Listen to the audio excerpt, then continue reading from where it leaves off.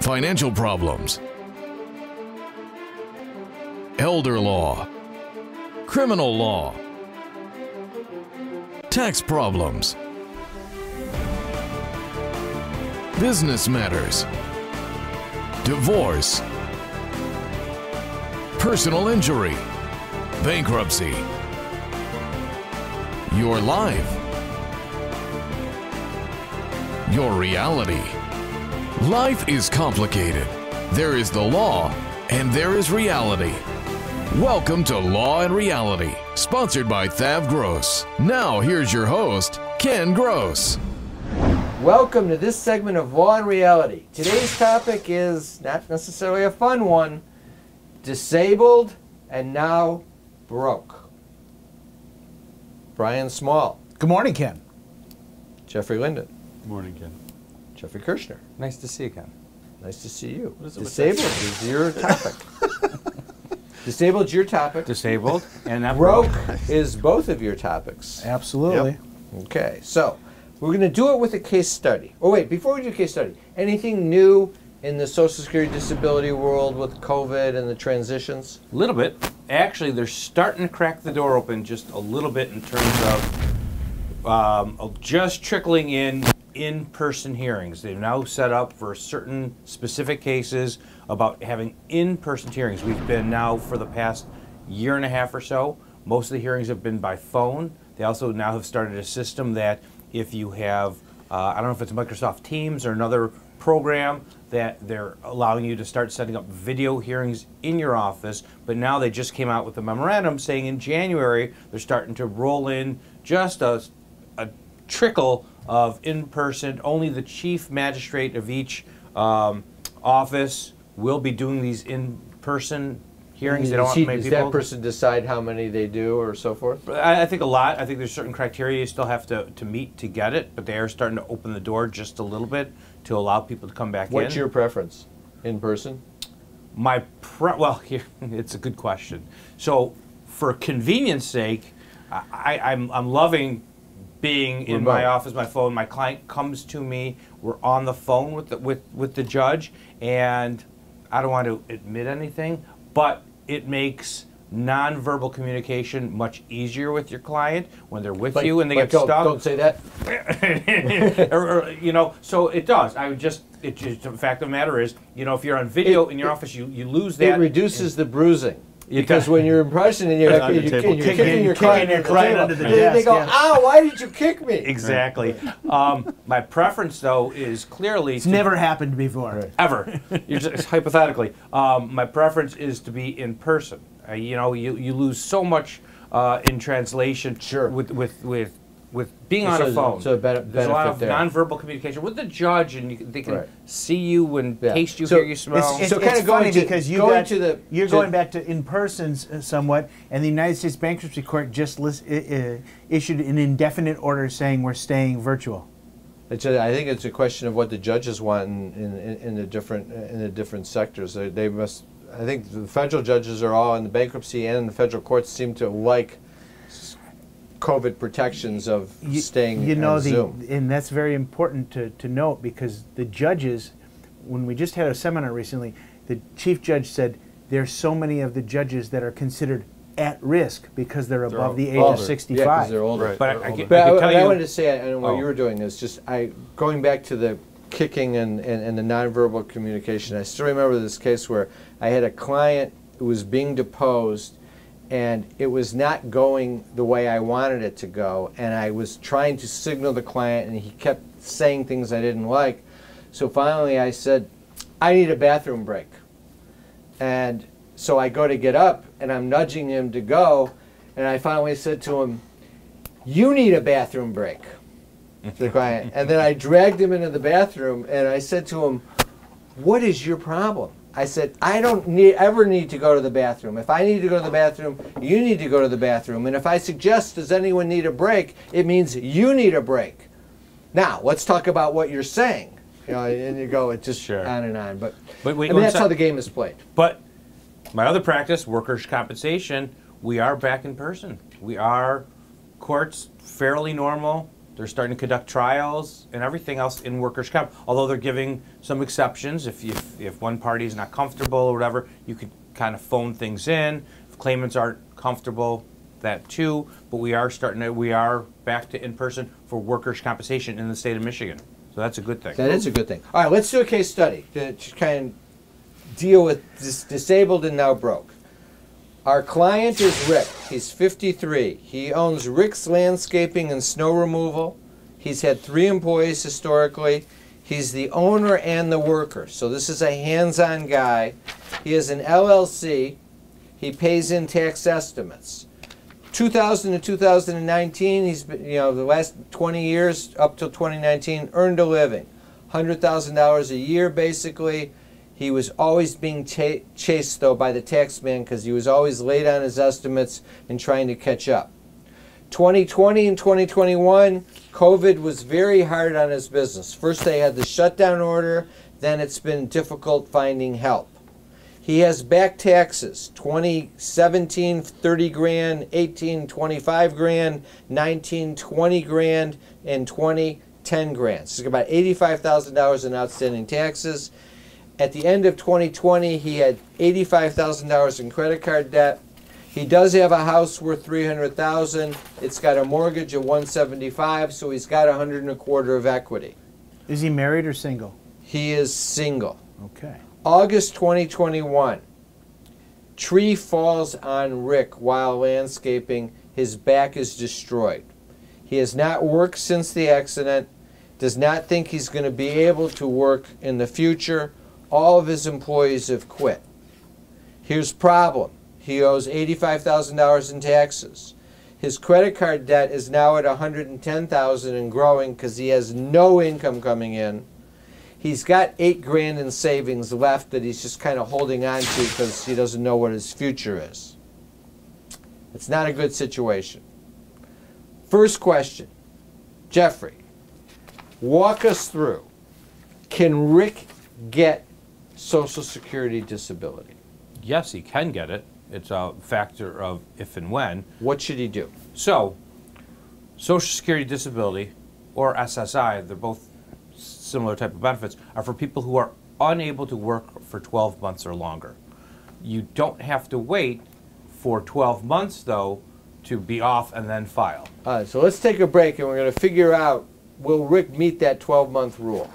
Tax problems are major problems. Don't let the IRS levy your wages and seize your assets. There is a solution. We're THAV GROSS. Our firm will solve your problem. If you're behind on your taxes and owe money to the IRS, call THAV GROSS. We've been solving tax problems for 32 years. We stop wage levies, resolve unfiled returns, and obtain the best possible settlements.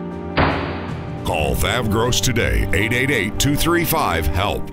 If you're retired and in a financial crisis, there is a way out. It pains me when I see a retired couple exhaust their savings by paying credit card bills and for a home hopelessly underwater. THAV GROSS specializes in helping retired people in financial crisis. You just can't keep paying until you're broke. You need to address the problem now. 888-235-HELP. That's 888-235-HELP. We're THAV GROSS. Our firm will solve your problem. I love you too. Bye-bye. That was Jerry. Emma just said her first word. Oh. Jerry says hello and they'll be over soon. Who's Jerry? Is he a friend of yours? No. This Jerry. Our Jerry. And this is his wife and their little girl.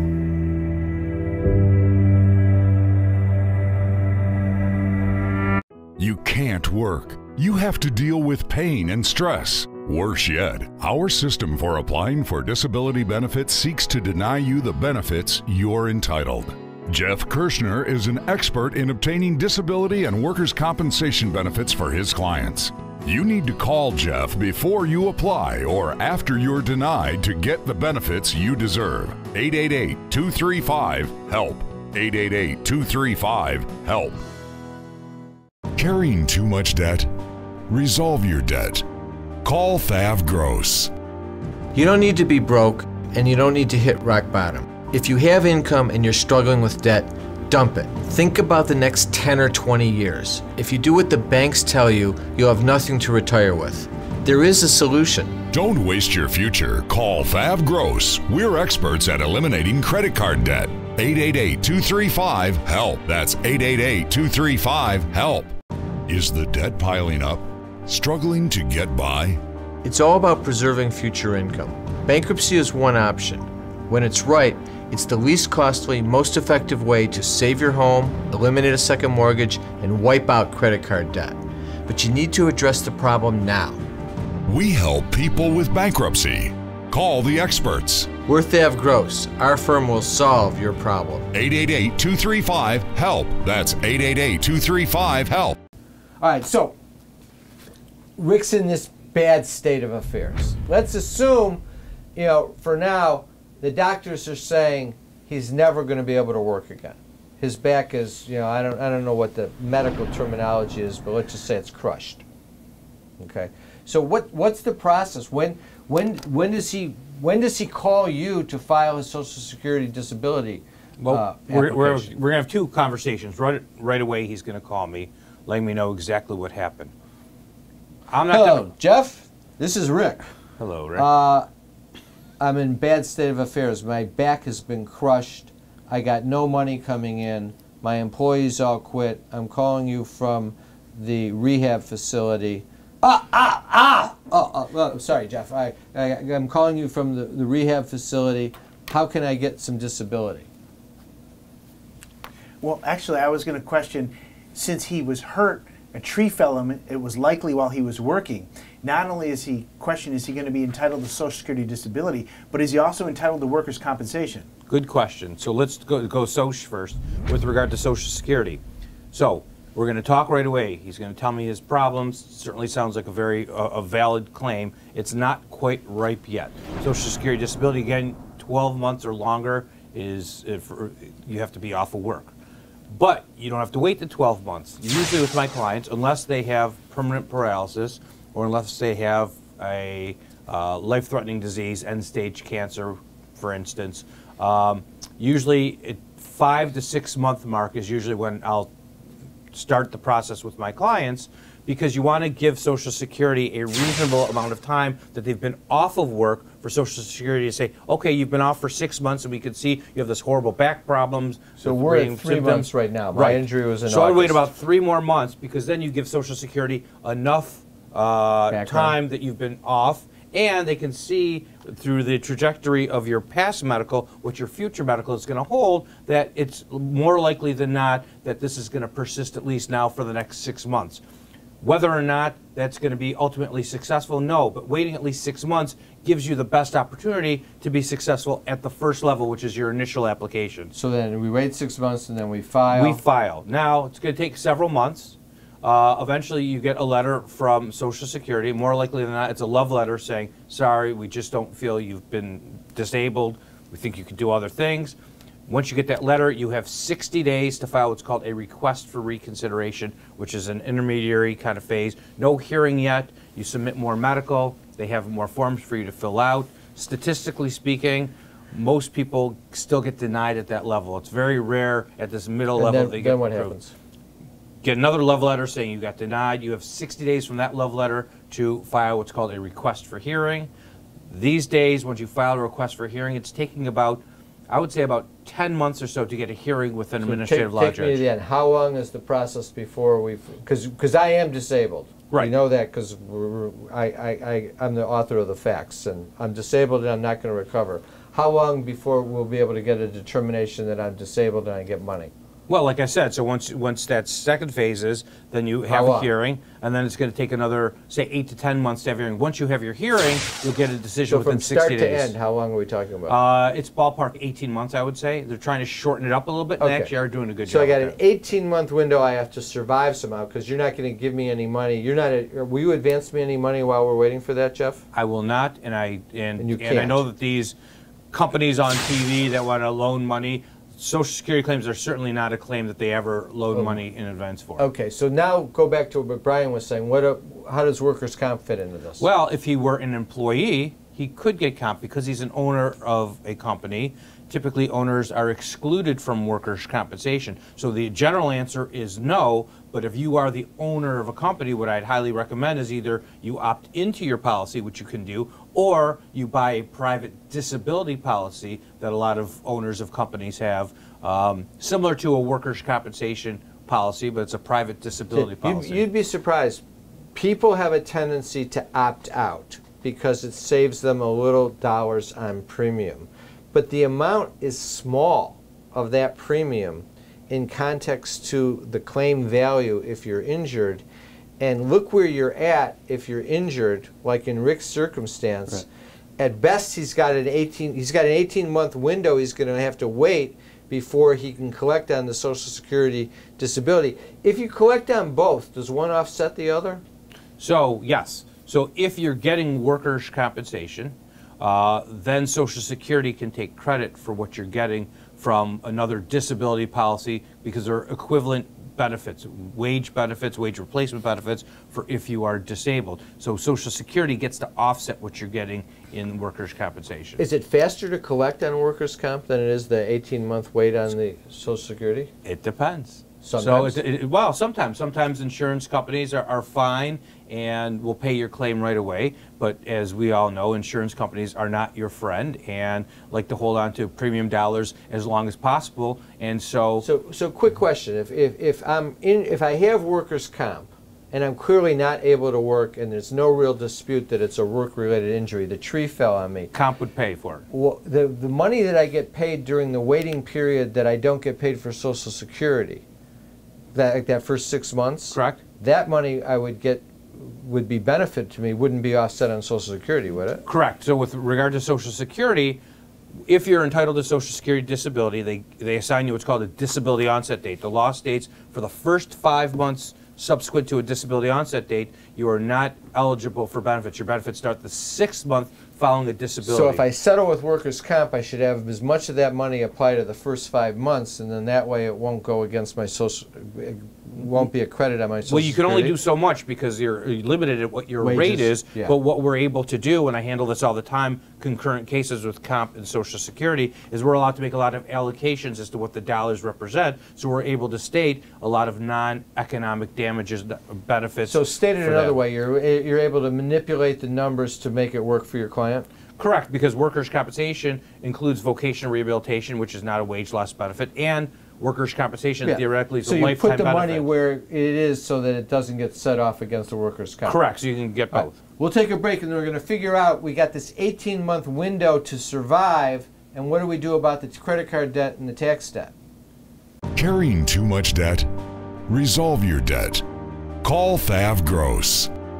You don't need to be broke, and you don't need to hit rock bottom. If you have income and you're struggling with debt, dump it. Think about the next 10 or 20 years. If you do what the banks tell you, you'll have nothing to retire with.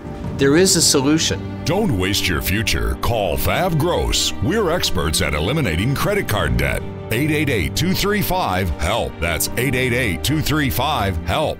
A lifetime of hard work. If you don't have the right plan in place, you can lose your home, your savings, and more. And you didn't come this far to lose everything. Samasco Law wants you to know that laws are changing. Today, the average cost of nursing home care is $85,000 a year. With proper planning, we can help protect your life savings and get you the Medicaid and nursing home benefits you deserve. How much can you afford to lose? Call Samasco Law today. Tax problems are major problems. Don't let the IRS levy your wages and seize your assets. There is a solution. We're THAV GROSS. Our firm will solve your problem. If you're behind on your taxes and owe money to the IRS, call THAV GROSS. We've been solving tax problems for 32 years. We stop wage levies, resolve unfiled returns, and obtain the best possible settlements. Call THAV GROSS today, 888-235-HELP. Time for announcements. I want to remind our viewers to listen to us for Law and Reality Live on the Praise Network, Tuesdays 10 o'clock a.m., Saturdays 7 o'clock a.m., and on KISS 105.9, Sundays 7 o'clock a.m. Remember, you can always come in for a free consultation via teleconference, in office. We're COVID smart, but we can do it in the office, or we can do it through Zoom or on the telephone, whatever makes you most comfortable. Just call 888-235-HELP or go online and sign up. We cover debt issues, tax issues, estate planning issues, business issues, elder law issues with Pat, disability issues with Jeff. Again, just sign up at lawandreality.com or call 888-235-HELP. That's 888-235-HELP. Also, go online for our free reports, Resolving Tax Problems, The Real Solutions by Ken Gross and Jeff Linden, Bankruptcy, Is It Right for Me by Brian Small, How to Save Your Home from Foreclosure, Business Formations, Loans and Grants for Small Businesses in Detroit and Michigan, and The Retiree's Guide to Social Security from Pat Simasko. I want to thank our sponsors, THAV GROSS, Simasko Law, and Kirshner Law. Now, back to the show. If you're retired and in a financial crisis, there is a way out. It pains me when I see a retired couple exhaust their savings by paying credit card bills and for a home hopelessly underwater. THAV GROSS specializes in helping retired people in financial crisis. You just can't keep paying until you're broke. You need to address the problem now. 888-235-HELP. That's 888-235-HELP. We're THAV GROSS. Our firm will solve your problem. You can't work. You have to deal with pain and stress. Worse yet, our system for applying for disability benefits seeks to deny you the benefits you're entitled. Jeff Kirshner is an expert in obtaining disability and workers' compensation benefits for his clients. You need to call Jeff before you apply or after you're denied to get the benefits you deserve. 888-235-HELP. 888-235-HELP. You're all set to retire. You have your home paid off, money in the bank, and sound investments. But if you're not careful, all the things that you work so hard for can disappear. At Simasko Financial, we'll help you prevent that. We go beyond ordinary asset management. We'll safeguard everything that you have by creating a plan made specifically for you. How much can you afford to lose? Nothing. Protect the people that you love and the things that you have. Call Simasko Financial today. Is the debt piling up? Struggling to get by? It's all about preserving future income. Bankruptcy is one option. When it's right, it's the least costly, most effective way to save your home, eliminate a second mortgage, and wipe out credit card debt. But you need to address the problem now. We help people with bankruptcy. Call the experts. We're THAV GROSS. Our firm will solve your problem. 888-235-HELP. That's 888-235-HELP. Carrying too much debt? Resolve your debt. Call THAV GROSS. You don't need to be broke, and you don't need to hit rock bottom. If you have income and you're struggling with debt, dump it. Think about the next 10 or 20 years. If you do what the banks tell you, you'll have nothing to retire with. There is a solution. Don't waste your future. Call THAV GROSS. We're experts at eliminating credit card debt. 888-235-HELP. That's 888-235-HELP. All right, so Rick's got a problem. He's got no employees. He's got no income. He has $8,000 sitting there as his lifeline. He's got credit card debt, and he's got a little bit more of available credit that he's using the credit cards. But he knows he's got a year and a half before he's even going to see money out of the Social Security disability. How much will he see, basically, if he's making $100,000 a year all these years? I'd estimate probably about $2,200, $2,300 a month. Yes. Okay. All right. So he's got to figure out how to live on that $2,200, $2,300 a month once he gets it. And in 18 months, he'll get a big check, though, right? So in 18 months, if he gets benefits, he'll get all his past due benefits. So we're talking about probably a year's worth of past due benefits. So that's going to be a $30,000 check, roughly. Oh, yeah. There. Okay. All right. So what does he do about the tax liability? What does he do about the credit card debt? So from the standpoint of eventually Rick will need a bankruptcy to get rid of the credit card debt, or we're going to make Rick uncollectible so that nobody can ever get to him. But the bottom line is Rick's got a problem with his too much equity in his house, and I can only protect about, once he's disabled, I can only protect about $60,000 for the equity in his home. So you got a suggestion to solve that problem? Well, we could, you know, he's going to end up borrowing money from family and friends if it's available, and if he does that, we could give whoever a mortgage on the property. So let's say I happen to be Rick's brother, Jerry the bartender, and I go and I loan, Rick needs money because Rick is going to take out, give Jerry a mortgage. For how much? For as much as is necessary to eat up the equity in the house. So, or how much can he have in equity? Well, as I said, from a bankruptcy standpoint, if he otherwise qualifies, he can have about $60,000 equity in the house. So I loan him $45,000 on a note. It's going to eat it up. Okay, he eats up his equity. He takes that $45,000 and uses it for his living expenses. And when it's gone, he files bankruptcy. And the reason why we have to wait to file the bankruptcy is we have tax liability that could be discharged. That's what I want to find out. What about his tax liability? Well, at the moment, his 2017 liability could be discharged in bankruptcy if he filed, but the other 3 years won't because they're not old enough yet, assuming it's income tax and not payroll tax. The other problem is the equity in his house. His likely resolution is to get him on currently not collectible status now based on his assets and income. If I use that mortgage on the house, does that help solve that problem? Not entirely, because the equity in his house, the IRS is going to look to satisfy what he owes, at least 80% of that equity. So if he could borrow more from his brother-in-law and eat up that equity with a mortgage, that would help. But the threshold for the bankruptcy qualification would be different than what the IRS would want. So what we do is we decide how much equity do I have to get rid of to cover the tax man, and that's how much I need to loan Rick as his brother, take a second mortgage, get rid of the equity. The second mortgage, just so you understand, isn't a hoax. I'm going to give him the actual money. He's going to need that money to live on. I'm helping my brother. It's just rather than just giving him the money, I'm going to take back a mortgage to protect his equity in the house for his interest. So we combine the tools of the mortgage, the currently not collectible with the IRS. Because really you want to wait until how many years to get rid of all the taxes? Well, we want to wait in three more years. Yeah. Well, we can make that happen, though, because he's disabled. The credit card companies are going to chase him. They can't collect the Social Security disability anyway, can they? Well, the Social Security, as long as the money that's from the Social Security disability gets deposited into an account that only has that money in it. And that's not going to be a problem for Rick, because he's not going to have any other money. It's not attachable as long as you don't commingle it. So we work out a plan that gets him out of his tax debt, gets him his Social Security disability, gets rid of the equity in the house, and gets him a bankruptcy. All right, I got one more question though, before we're going to wrap it up with all three of us. When he's going to get this $35,000 check, is it okay? In his case, he's going to get the check. That money will be gone and spent by the time we file the bankruptcy down 3-4 years down the road. If he could file bankruptcy right away, if he had zero equity in the house, then what you'd want to do is file the bankruptcy before he gets the check? Maybe or maybe not. It all depends. The tax debt is going to control it. Every situation is different. If he had no tax debt and he had no equity in the house, $200,000 of the credit card debt, we would file it tomorrow. We'd file it before he gets the money. Yeah. Okay. But if he had no equity in the house, he'd probably qualify for an offer in compromise.